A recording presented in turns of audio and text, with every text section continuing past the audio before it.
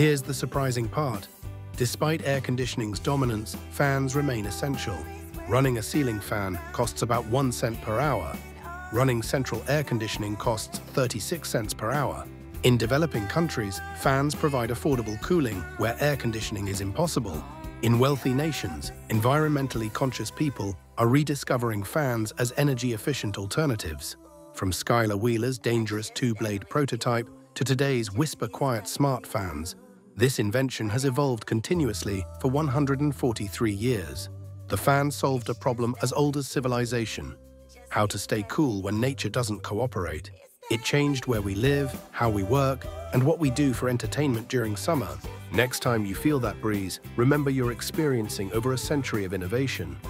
One invention, millions of lives changed. If you enjoyed this story about everyday objects, subscribe for more. What should we explore next? Let us know in the comments.